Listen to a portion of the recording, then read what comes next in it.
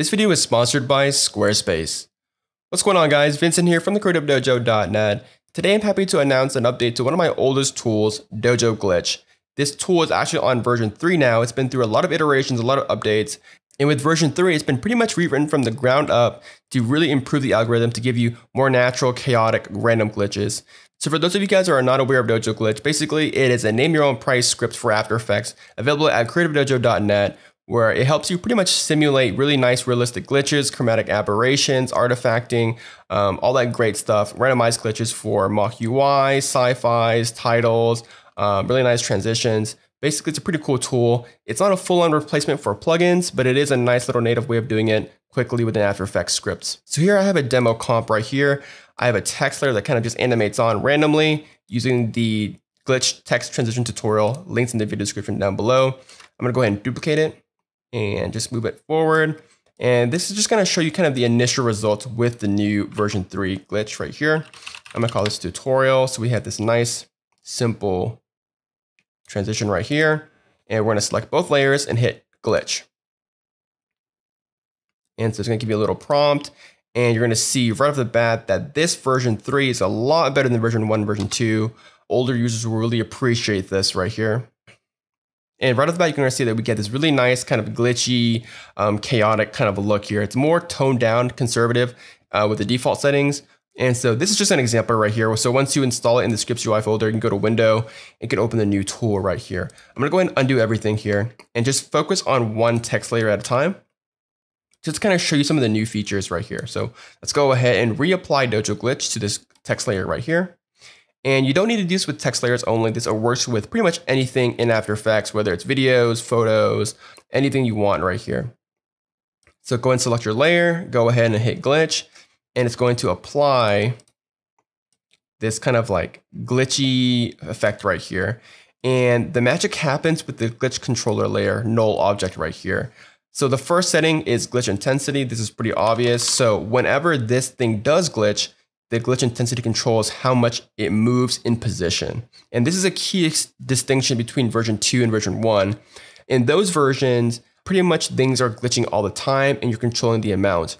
Now we have a new property here called glitch probability. This is new. So we're no longer just, wiggling things every X amount of seconds for this amount. Now we have something called probability. And by default, it's set to 5. If we crank this up to 15, then there's a 15% chance per frame that this thing's gonna glitch around. And as you can see, it's pretty much glitching around a lot right now. And no longer are you getting that kind of nasty, like linear, smooth wiggling effect. Now we're getting true randomized glitches and it just completely just shifts positions and really gives you a more chaotic, more realistic punch to the glitch right here. And so this is kind of what you're getting right here with a 15% glitch probability. I'm gonna turn it down to 300. The next is the artifact intensity. So if I kind of just scrub through to find the artifact right here, this is kind of like the artifacting where it kind of just distorts your images into these really nice randomized digital blocks, right? And if we increase the intensity, we're really gonna distort this thing and really get some crazy artifacting in our text. It's really gonna just jumble it all up, kind of like compression right here. Just like this. So already it's looking a lot better than version 2. And next we have a dedicated controller for chromatic aberration. Before in the past, you can kind of create it, but things are still kind of moving and whatnot. With the new chromatic aberration feature, you can actually just crank this up and you're gonna get this really nice RGB split. This is very easy and very fast to do.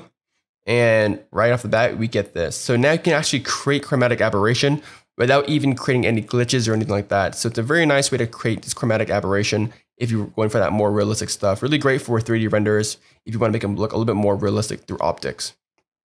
And so this chromatic aberration just overall just kind of splits everything up. That is different from RGB separation. So RGB separation is the amount of RGB split when things do glitch. And again, I'm saying that purposely because it's different from version 2. So basically, whenever this thing does split, how much is it gonna split?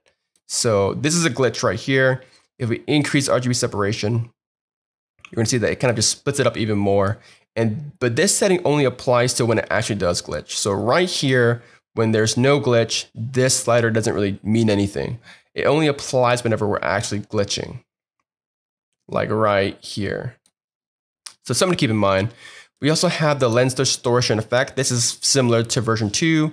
You'll see it better if we apply it to a larger image, but we do have some nice lens distortion effects right there for you guys. The glitch settings, pretty much the same, glitch X intensity, so we can control how much glitch we're getting on the X axis and the Y axis. We also have the glitch frequency, which can be a little bit confusing compared to probability, but the best way I can explain it is that whenever we are glitching, the 15% of the time that we are glitching, this is how frequent this thing's gonna be moving around. So you're gonna have to play with the probability, which is chances of it's gonna be moving per frame. And then when it is moving, how fast we're moving. So this is kind of like the glitch frequency right here. And this plays with the glitch intensity as well, by how much are we moving. So just something to think about. So that is the glitch settings. Artifact setting, this is something that I really wanted to improve from version 2. I was just not happy with the way it looked. So now version 3 has a lot better improved artifacting right here. So just like the glitch setting, we actually have the artifact probability set to 15% by default. If you want it to kind of artifact even more, crank this up to like 50%, and you're gonna see it kind of like artifact all the time right here. And so we have similar settings right here. The artifact scale will control how small the scale of the artifacts are overall. If you want to control things per X and Y axis, you have the artifact width and height, similar to version 2. And of course, how much displacement you want. So we can actually displace it even more. We can displace it in a Y direction as well if you wanted to. I tend to displace things in the X axis. A new setting right here is artifact detail. So right now, this is kind of like a, not very detailed artifact. It's kind of like blocky, but it's not too detailed, not too contrasty.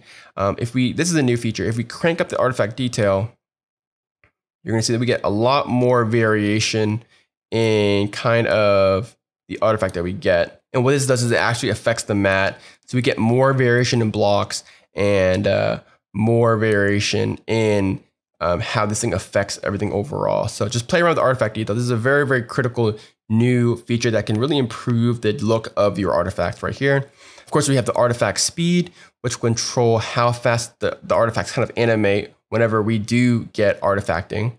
And then we have warp pixels around, which can be useful if you have some confining boxes, depending on what your source layer is. And lastly, we have the flicker settings. This is pretty much kind of unchanged from version 2. Except we now also have the flicker probability, which is always nice. And now the flicker settings is not going to be using opacity anymore. It's going to be using an effect called exposure. So it's going to truly brighten or darken your image rather than playing around with the opacity and getting these weird like opacity overlays with your backgrounds. Now this utility section right here is not something that you want to play around with. This is kind of for the tool to kind of randomize everything using this random seed. So this random seed is not editable. This is really just for the tool to kind of use this slider right here to kind of control everything. So you can safely ignore the utilities section right there. But overall with these settings, the algorithm has been improved drastically to create more realistic glitches.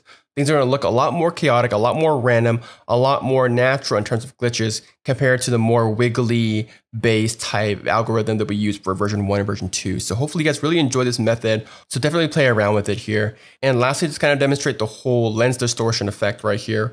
I'm going to go ahead and drag in this comp right here into a new comp. I'm going to select my comp and apply Dojo Glitch to this whole entire composition right here. And then I'm going to go ahead and go to the controller layer and increase the lens distortion. And if you look at the grid in the background, you can kind of see what it's doing here. It's going to pretty much give you a really nice distortion, which can be good for photos, videos, and larger elements right here. But overall, this is kind of like an overview of the Dojo Glitch version 3. And basically, it's a name your own price tool, which you can get over at creativedojo.net. Before I go, I want to give a quick thanks to our sponsors over at Squarespace for sponsoring today's video. Squarespace is the one platform to create an amazing website, whether it's for a store, online business, or portfolio.